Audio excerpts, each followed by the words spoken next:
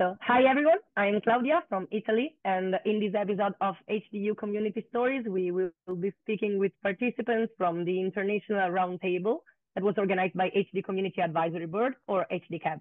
HDCAB is a partnership between HDYO, the European Huntington Association, and the International Huntington Association, and was held in Strasbourg on September 15, 2024. If you want to know more about HDCAB, you can visit the website at hd-cab.org. And this roundtable was a meeting that aimed to provide equitable and unbiased access to the global HD community.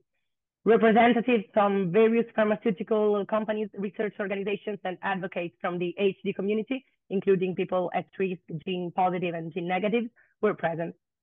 So partners could submit questions prior to the meeting that were then expanded to beneficial to the multiple parties attending to this roundtable.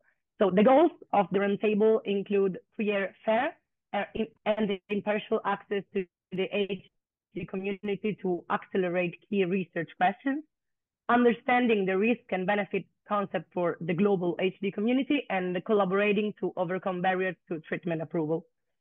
Additionally, it aims to explore how broader studies can be conducted to gather more data and ensure the inclusion of younger voices which have often been underrepresented. So in this interview, we will hear directly from those who took part in this important discussion. So hi, Rob. Hi, Jessica. Thank you for being here. And if you can start by introducing yourself and telling us a little bit more about you. I don't know, maybe Rob, you can start. Sure, no problem. So my name is Rob Haasberg. I live in the Netherlands, and I'm HD gene positive myself, and an active member of the community in the Netherlands, but also in Europe, and also since its inception, a member of HDCAB. Okay. And Jessica? Hi guys, I'm Jessica. From Switzerland, but I was raised in Venezuela, so I'm half-half. I'm also the study coordinator from the Swiss Huntington Center. I am the president of the Huntington Association, and I'm also very active in the community among Europe and also in Venezuela. Thank you. So Jessica, I'm going to continue with you and ask you how and why did you decide to become an HD advocate? Because of my personal connection with this disease, and I think we need to stay informed, and as a family member, I think it's my duty to do something.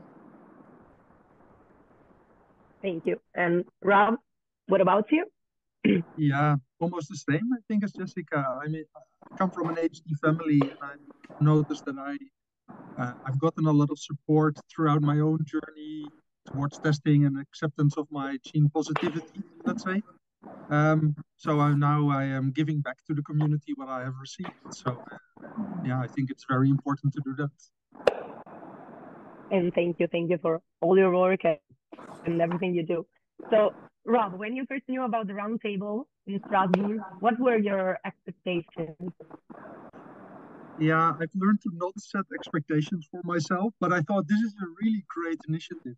Like because this is the first time we did it like this, to interact sort of with pharma, without pharma. They were there, but not part of the conversation.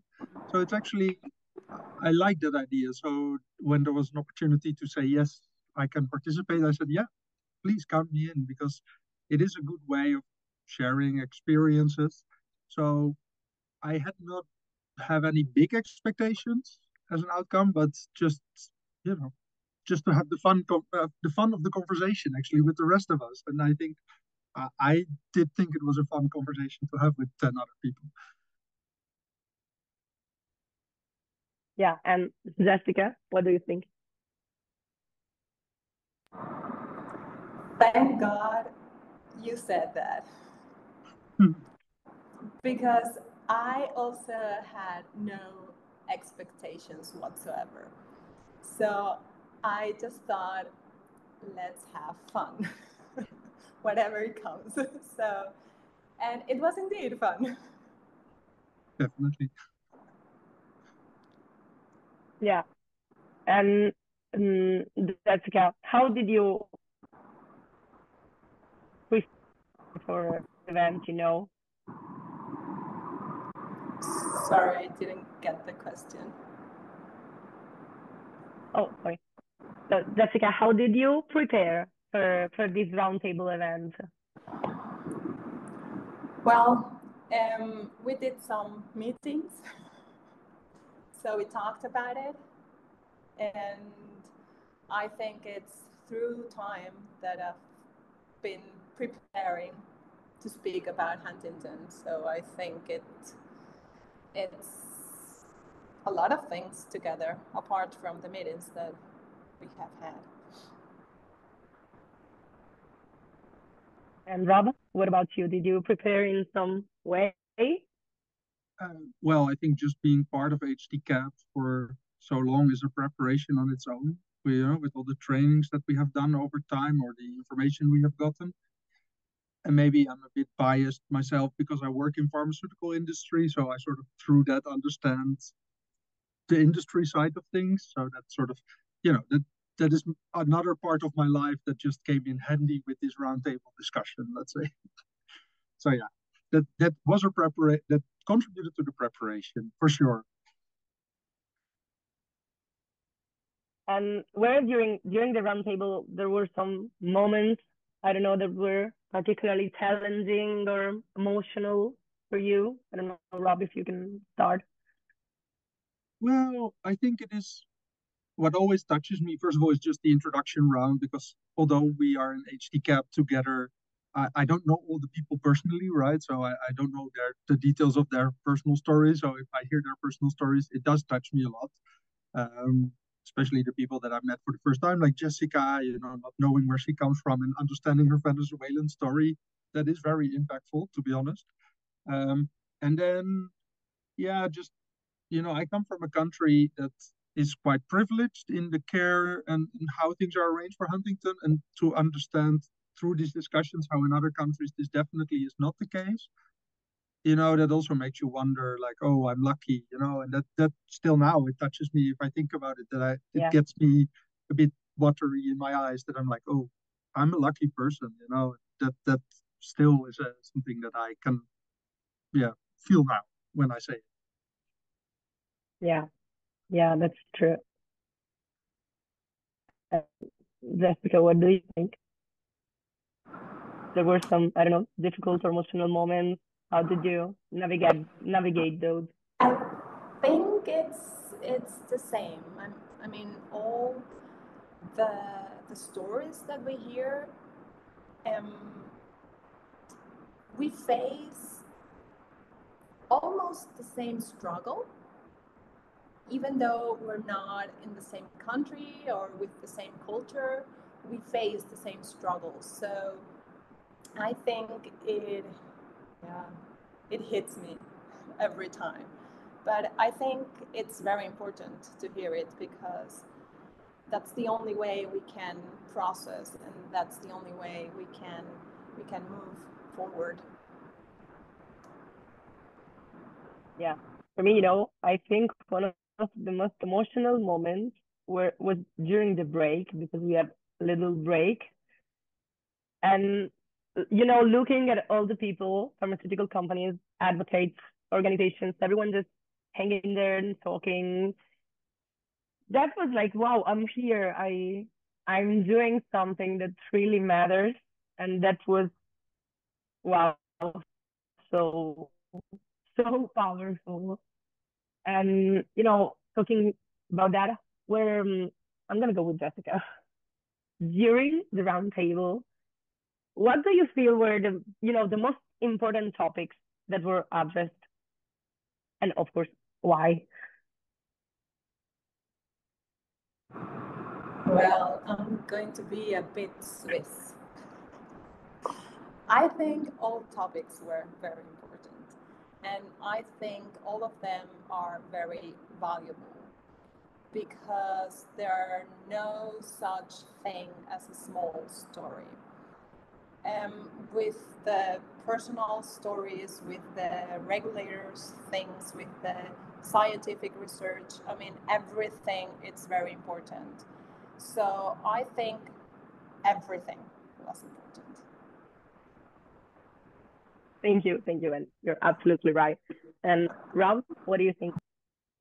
Yeah, I think I can only agree with Jessica on that one, because it was a real conversation from start to end, so you need all the different parts to have this conversation. You cannot just look at an isolate. I mean, of course, it's important, access to cure or whatever, or clinical trial recruitment. I mean, all the individual parts are very important, but only when you have them all in one context, in one conversation, you actually understand, like, oh, wow, this is the whole thing. And maybe not even the whole thing that we discussed, but at least. So, yeah, it is nice to have the whole overview, and also to make everybody aware of those different parts, right? So these pharmaceutical companies are aware, but also that we are vocal on all these aspects and that we have our eye on it. I think it also gives them a little bit of a feeling like, oh, they know what they are talking about. So Rob, you have participated in advisory board meeting with pharmaceutical companies and this roundtable. So what are the things that these companies need to keep asking based on how the conversation went in the roundtable? I think the one that I liked a lot is the exercise that you did, where we just had to respond to terms, whether we know them or not, so really the pharma lingo, so to say. It was a good eye-opener for them again, that probably none of us, or not every one of us, although we are well informed, know everything about everything, right? So communication, I think what came through all the aspects is communication with the community is very important. So it started with this kind of fun game that you did, but that was the conclusion, is that the communication, and we have told this many times to pharma companies, keep communicating, keep clear language. But this is something that we have to keep reinforcing, I think, because it is very easy for any partner, let's say, to forget that there is a way of communicating with patient organizations, and it's not in language that relates to investors or these kind of bigger things that they communicate for. Jessica, you have your hand in many communities care in Switzerland and with your family in Venezuela.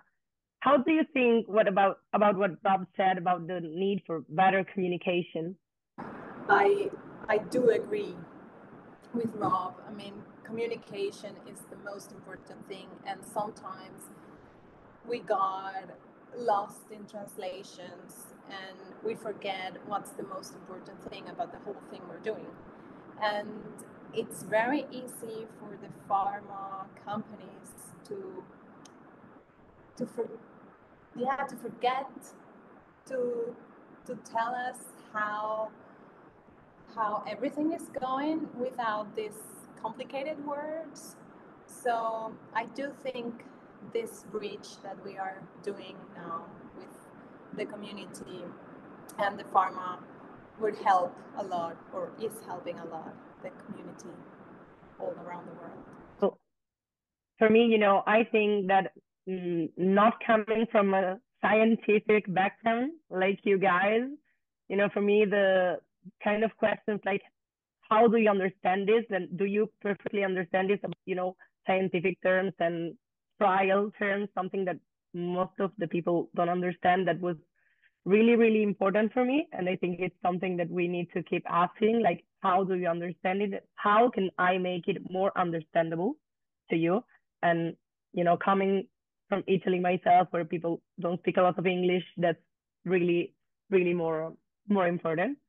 And well, I just wanted to ask Jessica, participating in this event, influenced or changed, in some ways, your perspective on Huntington disease and its future system or support system?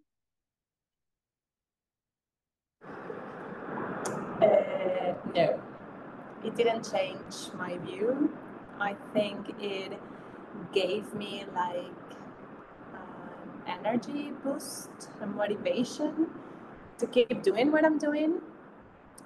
It opened my eyes maybe a bit brighter to see that we need more information, we need to raise awareness, we need to grow as a community. We're doing a great job, but still we have a long path to go through, and I think what we're doing is great and we need to keep on doing it.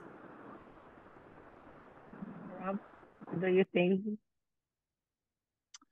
So yeah, I don't think it really changed my perspective on things, or at least, but it did make me aware that we can be more united or more vocal as a community, I think. I mean, we do our best and we do great, but there's definitely steps to be made. Also towards regulators or maybe even to industry itself. So there's definitely things that we can still pick up, and maybe as Jessica said, it just gives me a little bit of extra motivation to keep doing what I'm doing and see how we can help each other. I think that's the basic premise overall. Well, I guess we can say that participating basically reinforced your views on your role as an advocate for this community. And I think I can totally relate. It was really a boost of energy, as Jessica said. And, impacting you personally this time, and I'm going with Jessica. What are, the key takeaways from this roundtable that you believe will have the most impact on you, Jessica?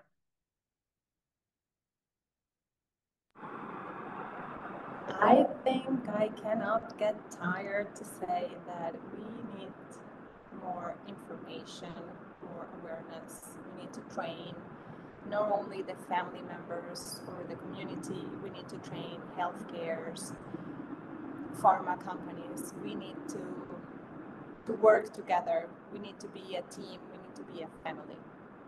So that's,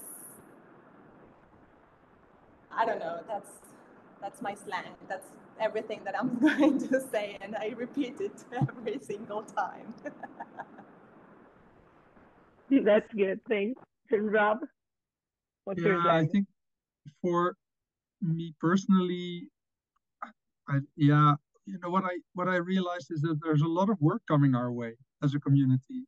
Only looking at the pharma side of things, a lot of companies there, a lot of developments, a lot of maybe challenges that lie ahead that I think as a community, and maybe personally because I have some kind of connection with pharma, I can be of help, let's say. So I see that and I think, oh, there's something we should do. So that really felt like there's a bunch of work to be done, which we will pick up, I'm sure. This is something, and I think it's a luxury position to be in as a community. If you see the pharmaceutical development coming towards you. So I think we also should appreciate the fact that this is actually happening, and then take the work and start doing it.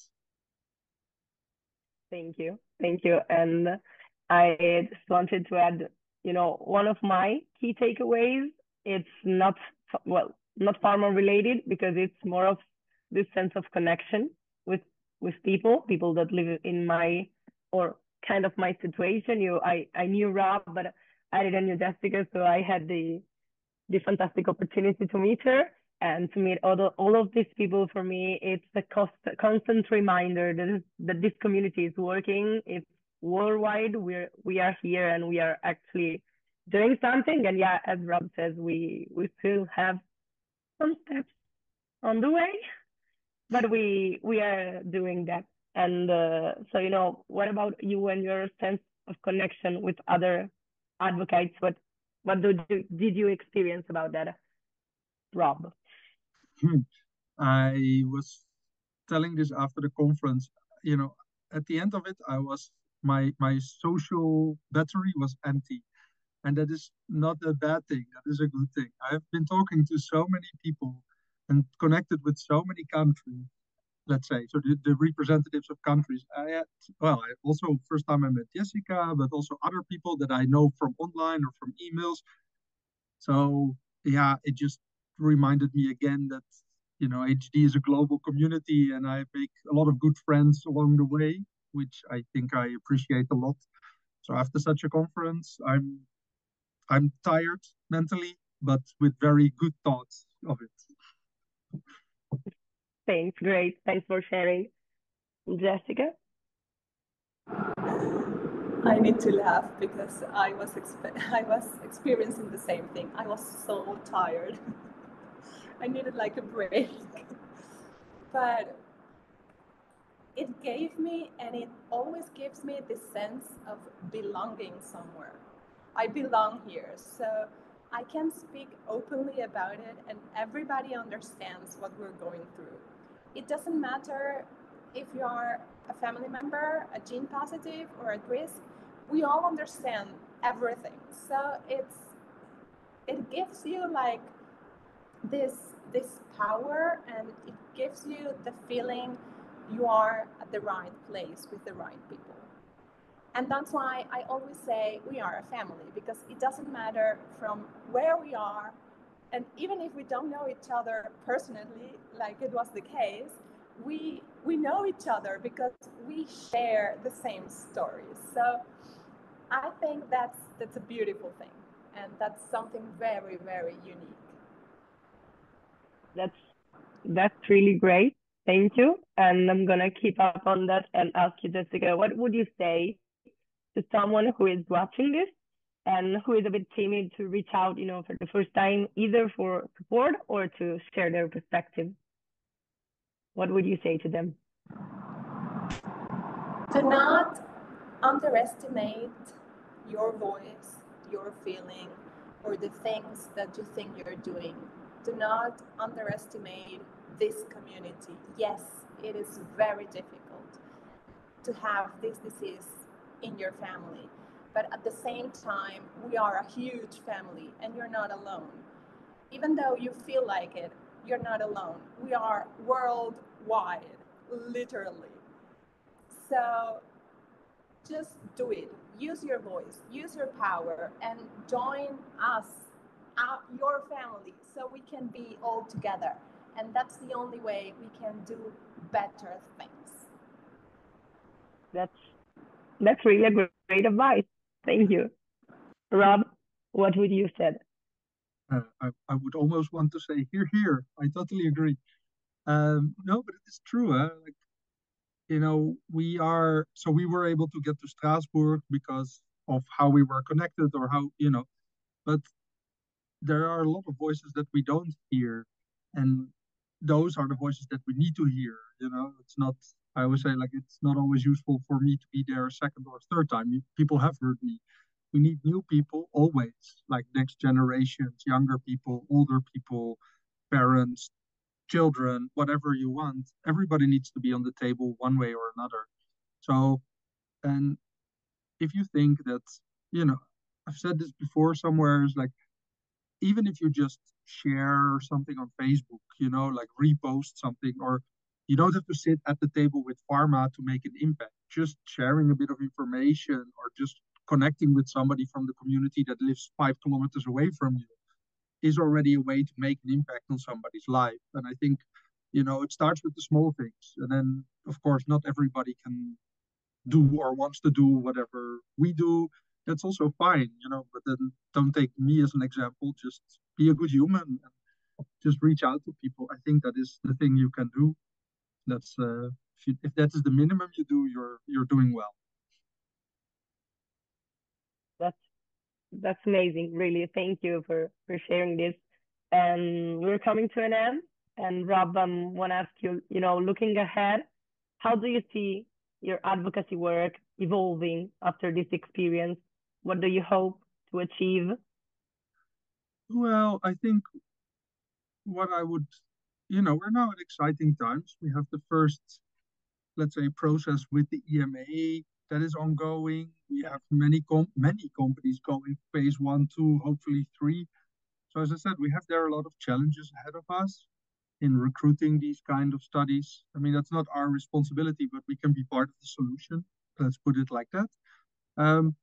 So I hope we will have a lot of these kind of interactions as we had in Strasbourg with different companies, but also the roundtable for years to come, just to keep emphasizing and addressing the issues at hand at that moment. And I hope to be part of that, but I don't need to be part of it. As long as we as a community are there and facilitate these kind of things, I think that is the important thing. And then, then I see the future quite bright in general. And then, my own advocacy will be what it will be. Let's say I'll just help where I can. Thank you. Really, really thank you. And Jessica, how do you see your work evolving after this?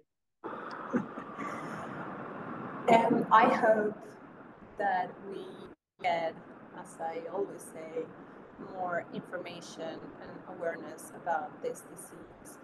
And I just put all my energy in training and teaching, because I think that's where everything starts. So once it's like the saying, knowledge is power. So once we get people to know about this disease, we are going to be huge. Yeah, people need to know us. So thank you both. Do you have any closing thoughts, message you want to share? No. I have one. Yeah, good. I have one. Please join us. Come, we can support you. We can hear you. You can be here. You don't have to share if you don't feel like to. This is the best thing about this community, that you're basically free to do whatever you're comfortable with, sharing whatever you want to share.